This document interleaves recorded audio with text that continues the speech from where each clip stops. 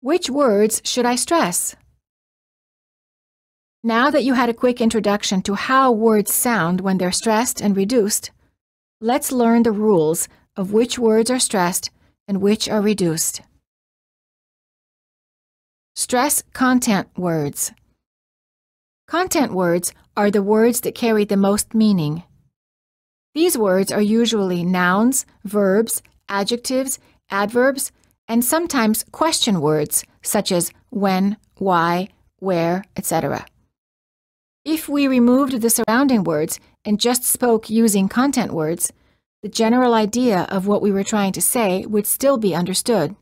For example, if you heard someone say, went, store, morning, you would understand that they meant, I went to the store in the morning. Also, content words are like key words that you would use when searching a topic on the internet. For example, you would type, symptoms, heart attack, instead of, what are the symptoms of a heart attack? Another good example would be newspaper headlines. We would read, suspect arrested, instead of, a suspect has been arrested, and neighbors complain, instead of, the neighbors have been complaining. As a general rule, the last content word of a phrase gets the most stress. So, in the sentence, a suspect has been arrested, arrested will get the most stress. Similarly, we don't say, the neighbors have been complaining. Instead, we stress the last content word and we say, the neighbors have been complaining. Now let's practice stressing content words and placing the most stress on the final content word. Practice stressing final content words. Notice how the stress changes as more information is added to the end of the sentences. I like bacon. I like bacon and eggs. It's black. It's black and white. Do you want salt? Do you want salt and pepper? That's good. That's a good idea. It's hot. It's a hot day. I need it. I need to go. I need to go home. I need to go home at 5 o'clock. I saw him. I saw the man. I saw the man you told me about. He drove it. He drove the car. He drove the car he bought yesterday. He drove the car that he bought from his friend. Content words in detail. Stress verbs. Verbs are action words such as go, eat, and study.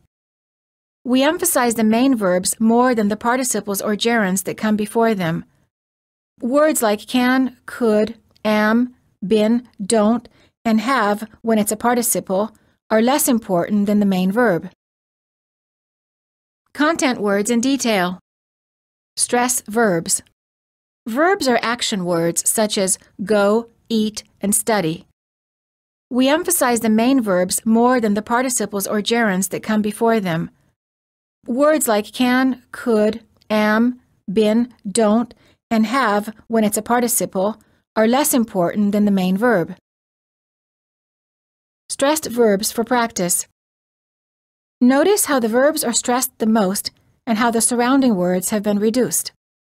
I'll call you. I saw him. I'll wait for you. I have to go. It's nice to meet you. Stress nouns, but not pronouns. We stress words like man, book, John, and Mary, but we don't stress he, it, her, and myself. Listen to the following sentence pairs and notice how the stress changes when the noun is changed to a pronoun. Stressed verbs for practice. Notice how the verbs are stressed the most and how the surrounding words have been reduced. I'll call you. I saw him. I'll wait for you. I have to go. It's nice to meet you. Nouns and pronouns for practice. He told John. He told him. I like that car. I like it. I need a job. I need it. Stressing adjectives. Place full stress on an adjective if it's not followed by a noun. If it is followed by a noun, stress the noun more. Listen to the differences in the following sentence pairs. That was good. That was a good film. It's really hot. It's a really hot day. It's long. It's a long drive. John is nice. John is a nice man. Sentences for practice for content words. Wait. I'll wait for you. I can wait for you. I'm waiting for you. I'll be waiting for you. I've been waiting for you. I could have waited for you. I could have been waiting for you.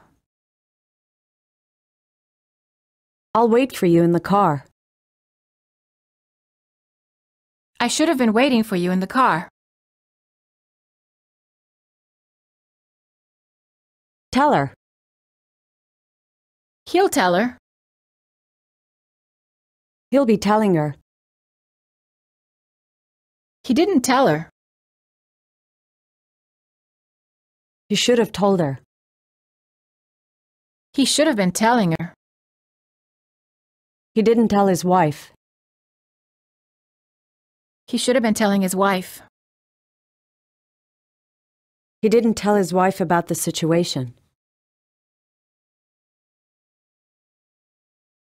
He should have been telling his wife about the situation. I bought it. I bought a watch. I bought a new watch. I bought a new gold watch. I bought a new gold watch for him. I bought a new gold watch for his birthday. I bought a new gold watch for his 30th birthday. I would have bought a new gold watch for his 30th birthday. He lost it. He lost the money. I think he lost the money. I think he lost the money again. I think he lost the money that I gave him. He might have lost the money that I gave him. I think he might have lost the money that I gave him.